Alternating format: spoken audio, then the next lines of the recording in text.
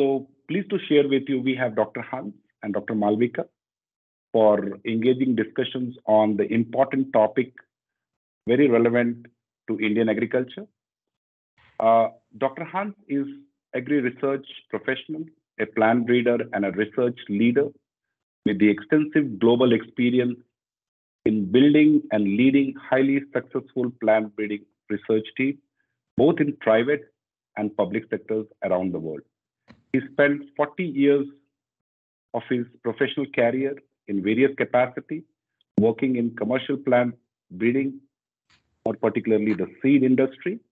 And Dr. Hans is currently serving as a leader of a global rice breeding program of one CGIAR across International Research Institute, Africa Rice, CIAT, and he has been heading Rice Breeding Innovation Department at International Rice Research Institute since January 2019.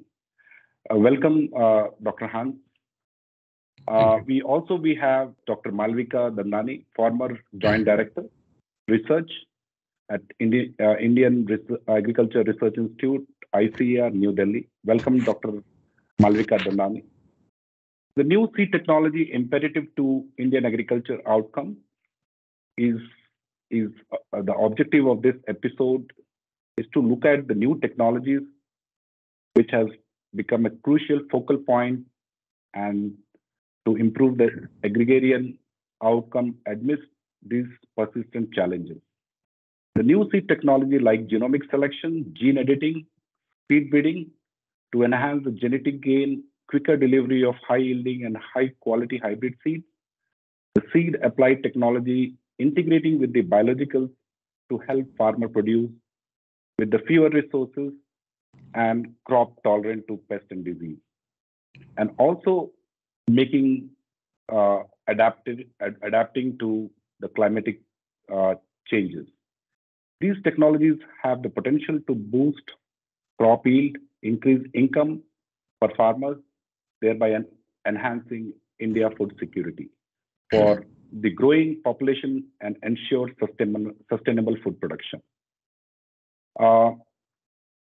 My first question to both the esteemed panelists: what are the seed technologies in Indian agriculture and why do we need it? So Dr. Hans, you'd like to go first. First of all, thank you so much, Dr. Kumar, for your kind words and nice introduction. It's a pleasure to really participate in this podcast discussion along with Dr. Malavika Dadlani.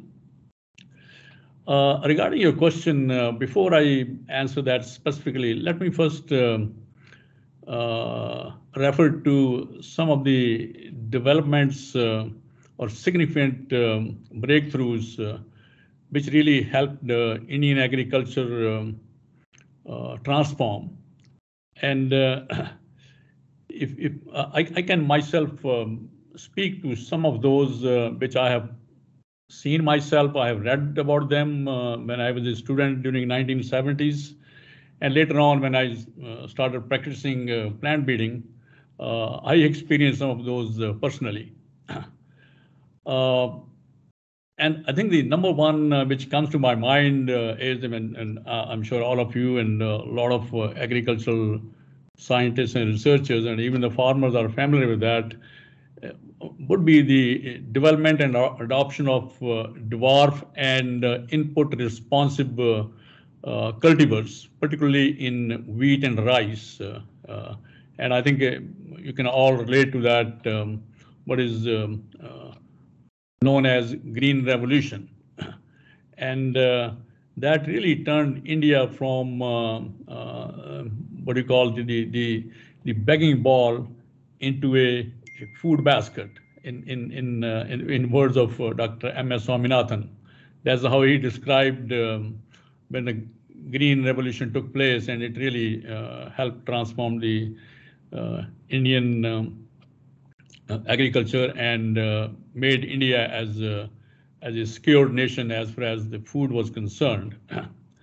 And as we all know, India today is not only self-sufficient in food production, but is also a net exporter of food to many of the countries. And actually, it is becoming a large revenue earner for the country, which is, I think we should all take pride in, and also thank the visionary scientists and the leaders that time who really thought of that and made it a reality. And I would also like to recognize and acknowledge the role which was played not only by the researchers or the breeders, but also by the agencies which really helped produce the seed of those new cultivars and made it available to the farmers. And some of the names which come to my mind, and I'm sure you're all aware of those again, like National Seeds Corporation at the federal level. And then many of the state seed agencies like Thrive Development Corporation in Uttar Pradesh, they played a very, very significant role in multiplying those varieties and making that seed in enough quantities and making it available to the farmers. And I think that really made a huge, huge difference in what the Indian agriculture looks like today. And we should, like I said, should be all feeling proud of that. The second big breakthrough, which I can relate to very well, is what we call in technical term exploitation of heterosis or hybrid vigor in major food crops, such as pulse millet, sorghum, and maize. And again, this happened in 1970s or around that time. But this technology, lots of discovery, research in developing the functional and reliable male sterility systems, it really led to the development of hybrid varieties in some of those crops. And that was again a big booster in terms of the productivity, went up significantly from the standard varieties. And I think many of the state agricultural universities and the ICAR institutes, they played a very significant role in developing that male sterility system, and which could be used by a number of private seed companies. They came in and they really took advantage of those discoveries and developments, and developed what we call today as a hybrid seed industry in the country. And I happen to be part of that for many, many years, right from the beginning. And I think, again, that really made a huge, huge difference, along with the, what we call those green revolution varieties in wheat and rice. So in some of these outcrossed crops, the advent of hybrids using the male sterility system was a huge thing. And a lot of national as well as multinational seed companies came in, and they really created or established the hybrid seed industry in the country, which is, again, has grown very well and is very, very strong today. And Corteva and many other companies are part of that industry. So, and some of the new developments like the hybrid varieties in Brassica agentia, or what we call Indian mustard, is another big breakthrough, which is relatively recent compared to the other crops I mentioned earlier. And similarly, in rice, the hybrid rice varieties are again making a significant contribution to the overall food production in the country. So I think that to my mind, or in my assessment, is the second. It's not second. It's actually almost equally important as those dwarf and input responsive varieties which led to the green revolution in 70s or around that time. So I think these two things made a huge difference, I'll say, or contributed a lot. The third thing which comes to my mind is also the development of multiple stress tolerant varieties. They could be biotic, they could be abiotic, and that has been, I think, a very significant development, even though it didn't get noticed that big as the green revolution and the introduction of hybrid crop varieties in some of those other crops. But this really helped what we call stabilizing that yield potential of these green revolution varieties or hybrid crops. And at the same time, this is really what we call today is kind of addressing the climate change or the environment challenges which we are all experiencing today. And some of those varieties with those multiple stress tolerances are a great help in addressing those things. And a lot of work is going on in that space through the not only through the conventional plant breeding, but also some of the newer techniques, breeding tools, and the technologies which has come up. They're going to make that job, I'll say, much more precise and much more faster. And some of the technologies you already mentioned in your opening comments, like gene editing, which is, I think, very well known. You can have a very targeted, very precise which particular gene or which particular trait you want to manipulate and improve. So some of these technologies are going to be very, very helpful. Yeah, thanks, Dr. Hans. You covered the whole journey of a couple of waves, the green revolution, the hybrid coming in, and then stabilizing the yield through traits. And you rightly mentioned that sometime it has not it is been taken always along with the hybrid. So Dr. Malavika would like to have your perspective on the new technologies in Indian agriculture. Sure. Thank you, Dr. Ram. Dr. Hans has very rightly talked about the journey of Indian agriculture, as he has mentioned about what Professor Swaminathan always says, that India has traveled a long path from its begging bowl to becoming one of the most food secure countries today, also an exporter. And it has happened because of I feel, the two things which have contributed mainly. Definitely the technology. Initially, as he has rightly said, the breeding technologies, bringing high-yielding varieties, better performing varieties, better performing under a wide range of conditions, maybe stress condition also.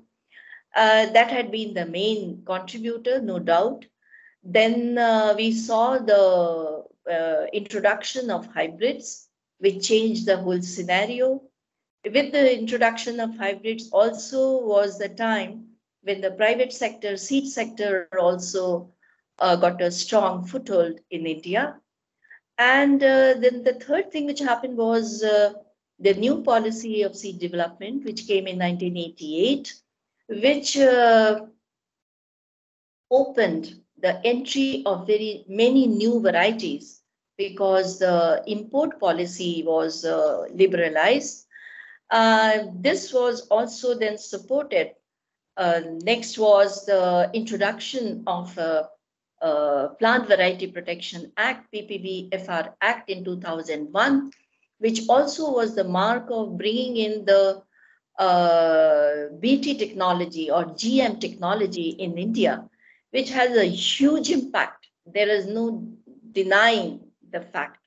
However, in the present day, when there are some kind of, as far as the GM technology goes, the next best technological advance, that is the gene editing technology, which Dr. Hans has rightly pointed out, in 2022, the new guidelines which has permitted the gene editing in plant varieties is a very promising thing to happen. So what I'm trying to say is, it is always a combination of good technology supported by an enabling policy. Without that, the progress cannot happen. Now, in the present times, Another thing which has come up as a very promising technology are the applied technologies. As we normally use the term, one is the genotypic advancements and the other is applied advancement, which are the two complementary things.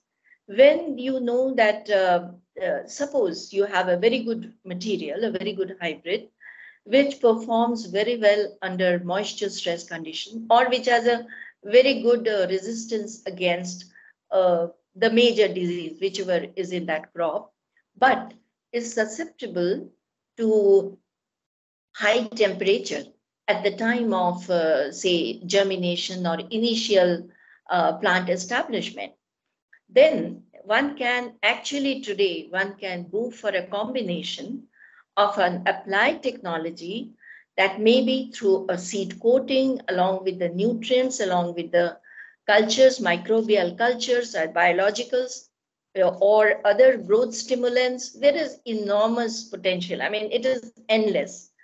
And with a combination of these two, one can achieve much more at a much less cost, I would say.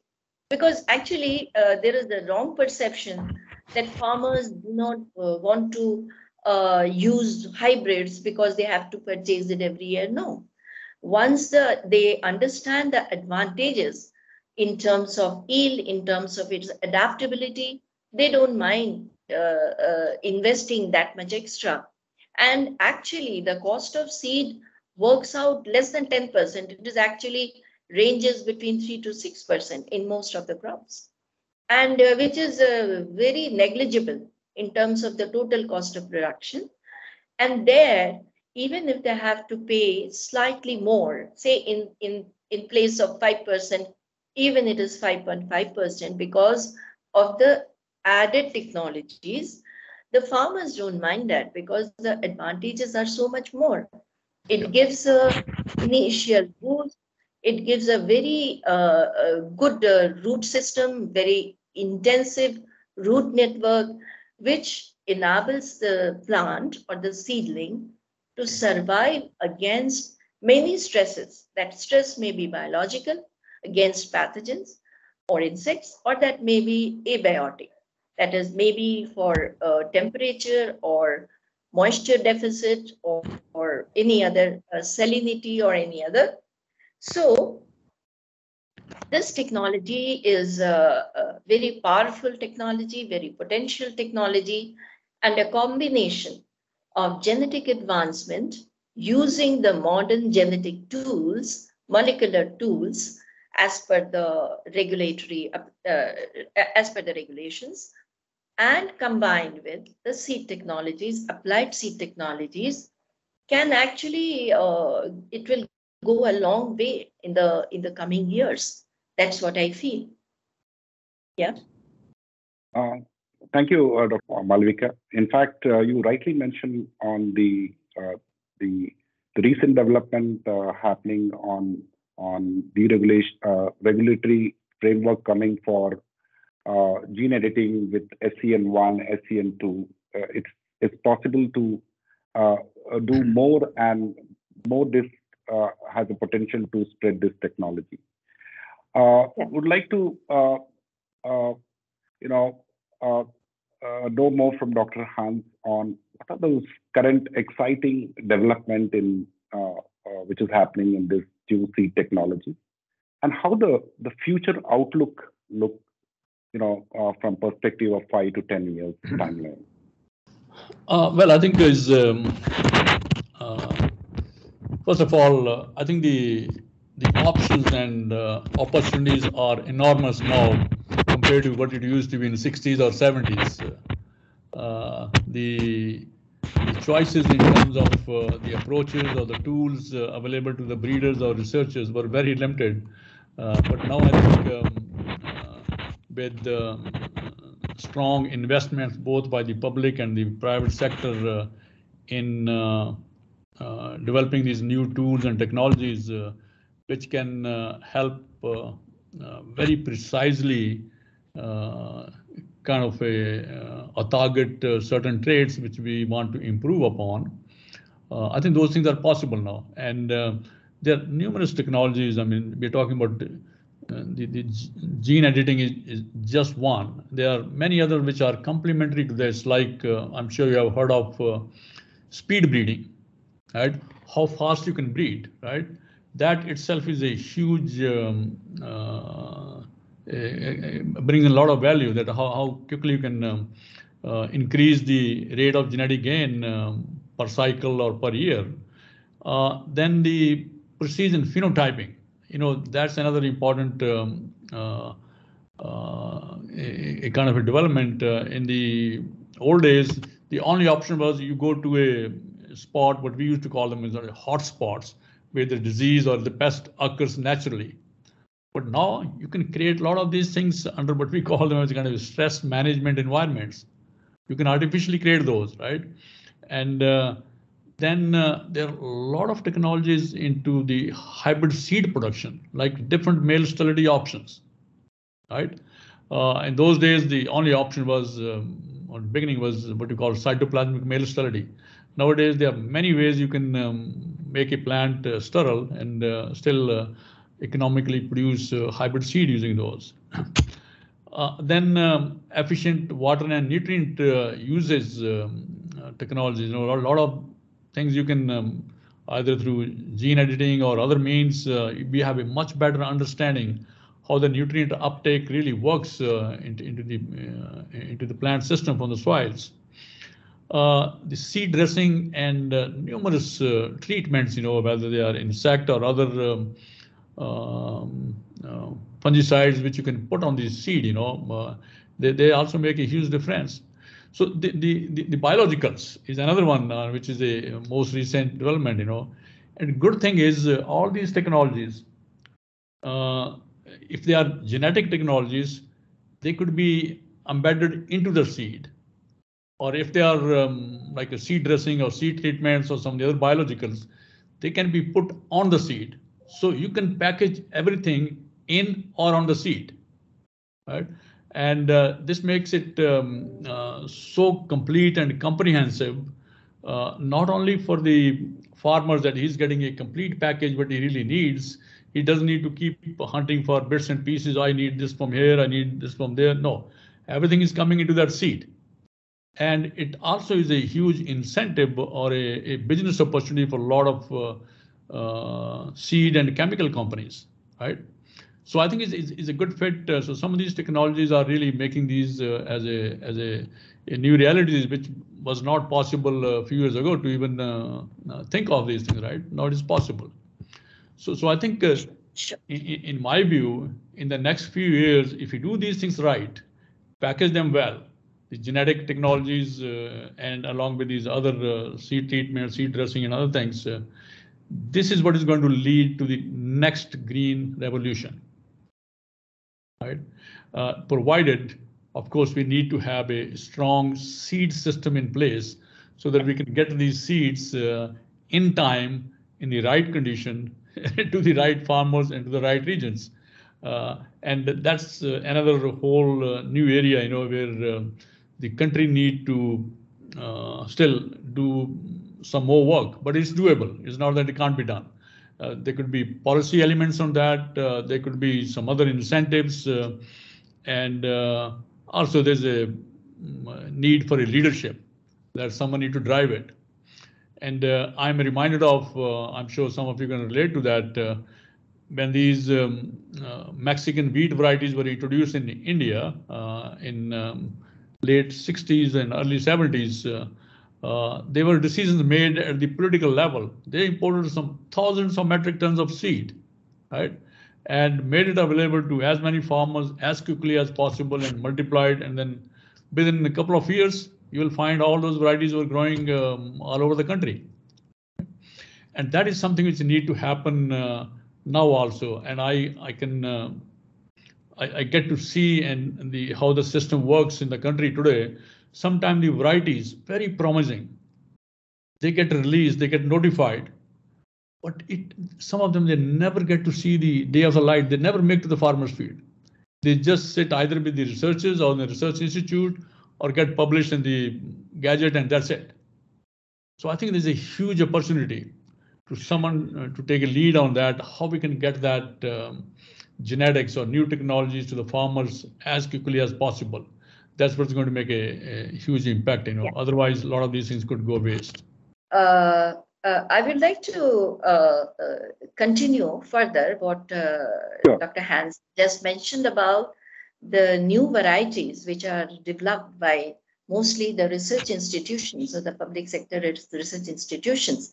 Now, there is a very positive trend which has happened in the last 10, 15 years, I would rather say.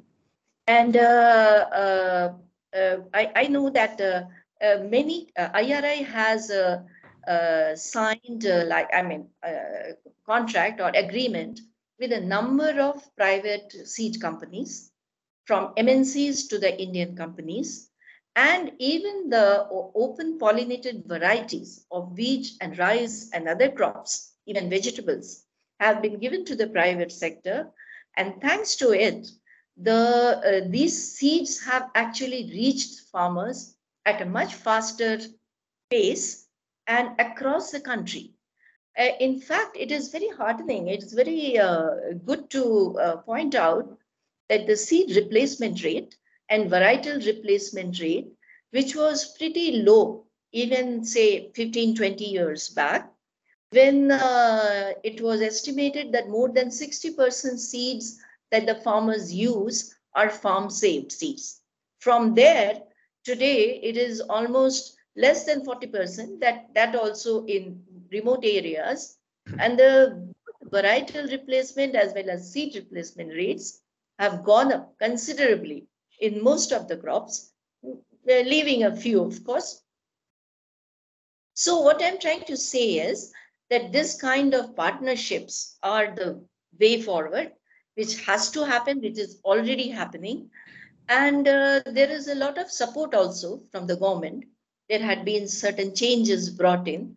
Actually, whenever there is a good technology, then with the scientific support, there is always a policy change as well. We have seen that happening in the past. Sure. Even in the very recent past, I'll give one example. For example, the biostimulants, which are very effective for seed treatments. These were not covered under either, because these were not covered under the fertilizers, these were not covered under the biopesticides. So there was a huge problem. How to market it, how to import or how to market. So in 2021-22, the Fertilizer Act, the rule was modified and a change was made to include biostimulants. So this is how it happens, step by step. And with that happening, as Dr. Hans rightly said, because seed treatments not only for seed treatment against diseases and pests, but also, for example, even for disease and then pests, because when you treat the seed, you are actually minimizing the use of pesticide, which has a very big significance in terms of environment. Sure. The dusting off of pesticide is minimized. So it is good for the health of the users, for the farmers. Their health is not being adversely affected. So you are reducing the quantity of pesticide used, and therefore cost also is reduced significantly. More importantly, it is very important from environment security as well as for human being health, safety of the human beings. So with these also in mind, I think a good genetics and good applied technology is going to be the normal way of doing seed business. And considering that Indian seed sector is one of the very strong ones, where both private and public sectors play an equal role. In fact, some studies have shown that they are almost at par, equal contributions. In terms of value, the private sector is even higher. So given that, where Indian seed sector is estimated at anywhere between 4 to 6 billion US dollars annually. It is a very strong seed sector, Sure. and it has huge potential not only for domestic market but also for export market, for global market. Yeah. Well said. Thank you, Dr. Malavika. In fact, one thing which was echoed is, having a technology like gene editing, and also integrating the smaller technologies together, and having a delivery mechanism to reach out to the larger Indian farmer. My next question to Dr. Hans: you have witnessed the trends over the decades in adoption of multiple seed technologies, starting as a corn breeder. I understand you had opportunity to work in Bihar, some of the remotest place, and guiding researchers on different crops. So we would like to hear from your experience. Well, Ramgo, that's a very interesting question, and but at the same time, it's very hard to describe and capture all those experiences of over 4 decades. But I can relate to some of the things which I think are, at least, I always carry that in my heart, and I always promote or propagate those values with the young researchers. One of the things which I learned in Bihar, and that was in early 1980s, I was living and working in Samastipur area, if you guys know that. And those days, the kind of the infrastructure, the facilities, and in general, the living conditions were really very, very difficult, very challenging. But you believe it or not, but every small or medium and big farmer, I mean, that's all relative terms, they all used to go and buy hybrid corn seed. Many of them, I've seen, witnessed this with my own eyes. They used to come to our farm, look at the demo plots and all that. Many of them, they didn't have enough clothing on their body, but they'll go to a seed dealer, buy the hybrid seed, which used to be that time 7 to 10 rupees a kilogram. I'm talking about that time. But they'll buy that. And I always used to ask that question: how come a farmer who's so poor but still goes and buys a hybrid seed and plants that?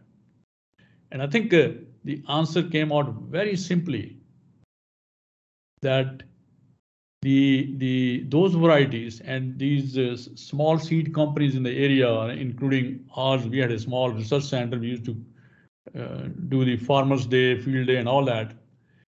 We were able to demonstrate the value the hybrid varieties had over the conventional varieties or the OPVs, right? And those farmers were able to see it so visibly. It was so evident. You don't need to really say anything else, right? So I think the key is, as long as you can, first of all, create value and demonstrate that value to the farmers or the consumers, there should be no issue with that, with the adoption of that technology.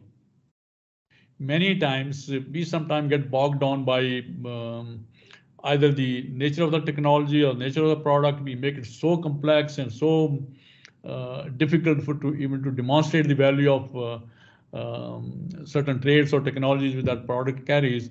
And that's really the key there, And if you can simplify it and present a whole product rather than, we used to have a saying that in a hybrid seed business, you don't sell inwards, you sell hybrids. And when you talk about the trait-focused breeding, I always tell people, guys, we don't sell a particular trait. We sell a product with a certain package of traits. And that's what we need to focus on while we are trying to demonstrate the value of that. And I think that's a very simple formula, and it works. It works everywhere in the world. It doesn't matter, big farmer, small farmer. And so I think that would be one of my key learnings which I like to share with the audience or with the young researchers, they should keep it in mind? Thanks, Dr. Hans. I just echo, I think the similar is a hybrid rice story in places like Jharkhand and Chhattisgarh, where really making difference in the livelihood of the farmers. Yes.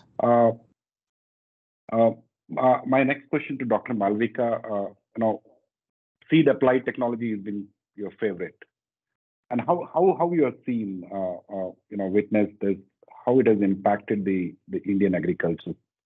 Could you share a couple of experience? Yeah. See, there is often some kind of doubts, or I would say, in the private sector, they always feel, sometimes they question also us, that the Indian Plant Variety Protection Law, PPVFR Act, is the first. Now, of course, some more countries are also following similar pattern, which allows a farmer to use, to resow, to share, and also seeds of a protected variety, which to sell, giving that right to the farmer, is not given anywhere, because everywhere it is a farmer's privilege. In Indian Act, it is farmers' rights, considering that a huge, almost 80% of our farmers are smallholders. Now, there are two things we have to keep in mind. Yes, they are smallholder farmers. They must be given the right to use their own produce, whether they want to share, they want to sell, whatever they want to do. Now, the private sector sometimes feel that we are investing so much in R&D, in developing new varieties with very, very improved traits. Then once it goes to the farmer, if he is given all the rights to multiply, to resow, to sell, or to share, then how can we make profits?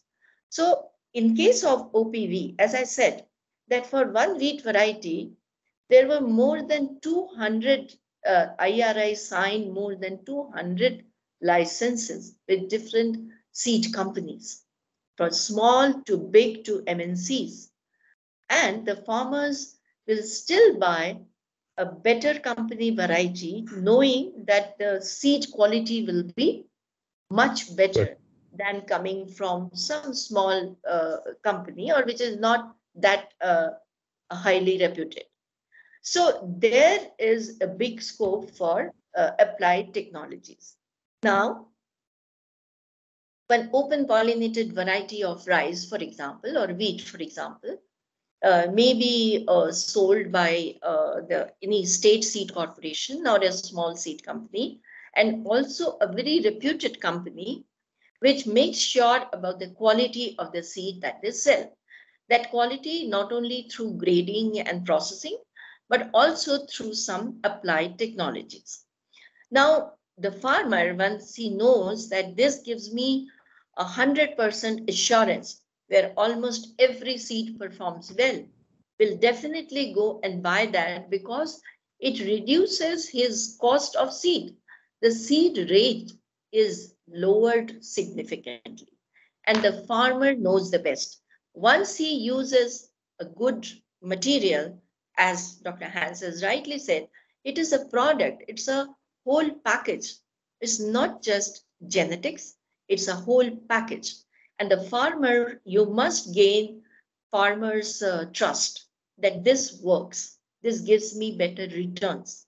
And if you have done that, then definitely the farmer will come back for your product, even if that variety is available at 30%, 40%, or 50% less price by some other agency. So this is where you will have to make sure that your seed gives something more than what others are giving. That you can do by way of many of the seed companies, therefore, are investing a lot on the R&D on applied technologies as well. They also buy, there are proprietary technologies which are the standalone companies which only specialize on these. And that technology can be bought by anyone, I mean licensed. But many seed companies are also now having a wing, an R&D wing only for seed applied technologies. Sure. And where we all know the biologicals are going to play a very big role. It is already in the market. There are already many very good seed treatments. I would not like to take any names for the simple reason that I shouldn't be. But there are really very good technologies are already in the market. Even in India, it is already in the market. Sure. And the farmers who are aware of that will always go for that. But only one small little regulatory change will have to be brought in, I feel, because as per our seed law, which actually, again, the new seed bill is pending for now too long. So the coated seeds are still not included under certified seed. So any kind of coating, pelleting or coating is cannot be certified. That is one drawback. So you will find that most of these kind of technologies are being used in vegetables, where in any case, most of the seed goes under TL or truthfully labeled seed. And but in some cases, it has tremendous potential. For example, even in corn, it has a tremendous potential. In cotton, we have seen the gaucho-treated cotton seeds perform so much better. In soybean, we have seen thiamethoxam treated seeds perform so much better. And it is not just coating with a pesticide or with an insecticide. It is a coating with a whole package of things. A pesticide along with some nutrients, along with some microbial inoculum, which gives a whole package, which gives a whole product. And when your product is good, as Dr. Han said that about hybrid corn, he talked about Bihar experience. Let's take crops like pearl millet and sorghum, which are the crops of the dry lands, low rainfed area, poorest of the poor farmers. There you find all the hybrids, all the farmers are using are hybrids, 80 to 90%. It's hybrids. So that shows that if your product is good, farmers know, they know that, I mean, where I should invest. And as I said, cost of the seed, no matter how much you have invested, is not really that much. It will still be not more than 6 to 7%. So farmers understand that their return on that investment is much, much more, better than any other input. The advantage that one gets through seeds is much higher than any other input. And that's where the strength of the seed sector lies. That's what I. Thank you, Dr. Malavika. You rightly mentioned, the farmer sees the value first and how much it makes a difference in increasing the income of from the crop he grows. We listed many in our discussion points, the technologies, and what do you see? The top challenges in the adoption of the seed technology, and what are the role of different stakeholders? You rightly mentioned, the regulatory authority, the seed companies. So to harness the full potential, of technology like gene editing.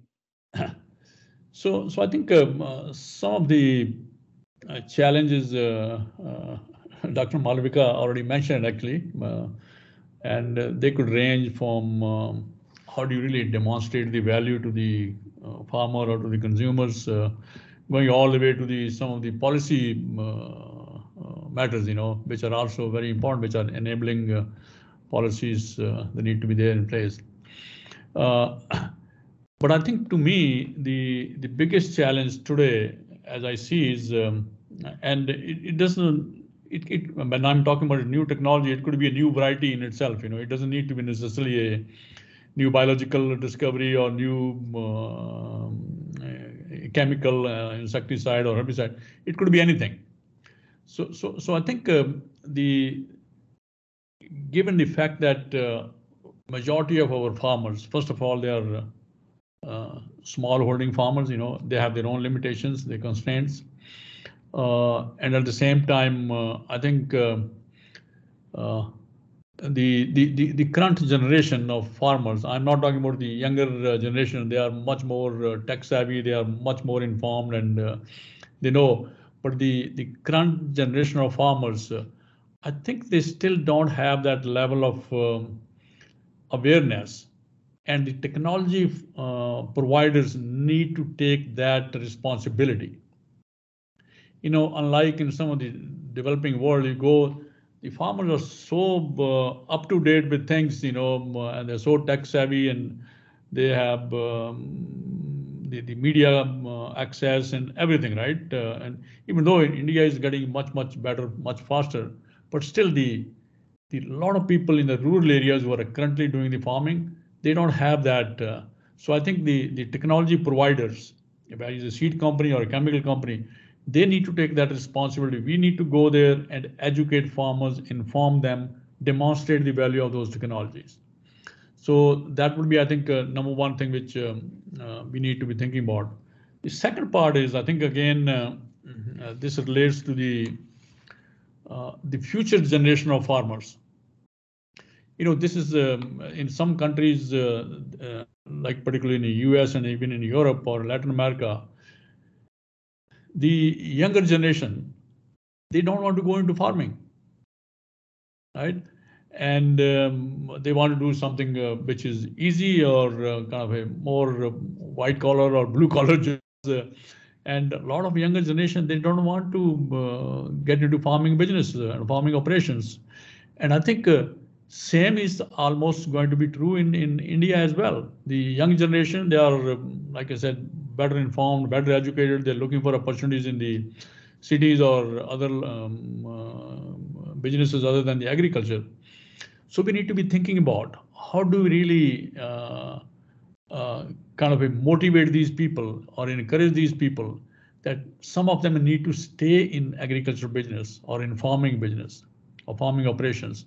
Otherwise, I think it's going to be very difficult. Our current generation are getting older and older. There's only that much they can do and handle. So the young generation has to be again encouraged, motivated. They need to be educated right from the beginning.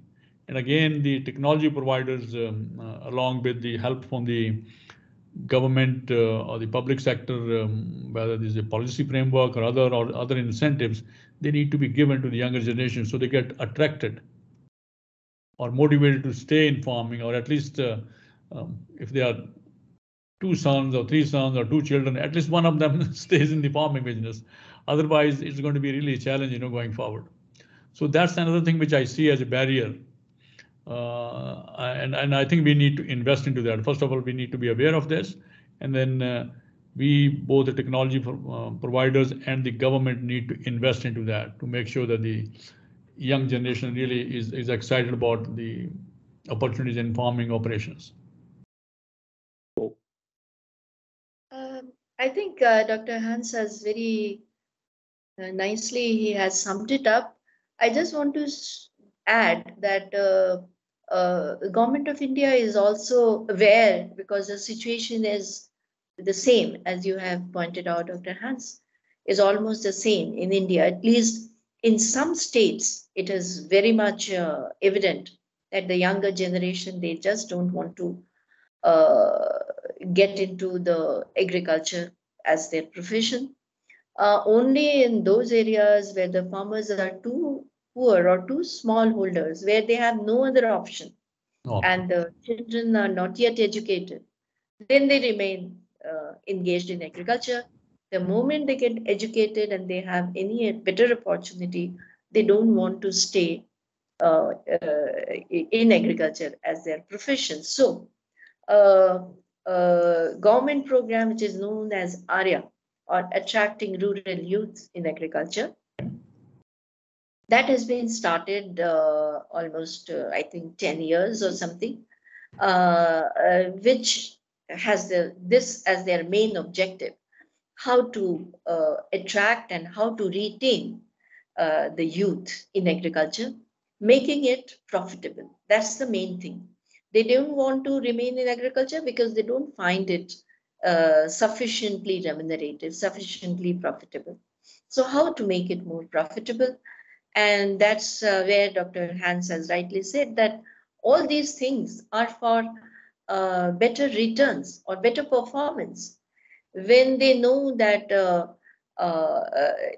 everything is not uncertain and they don't know what they are going to really harvest, and once they harvest, whether there will be any market or not.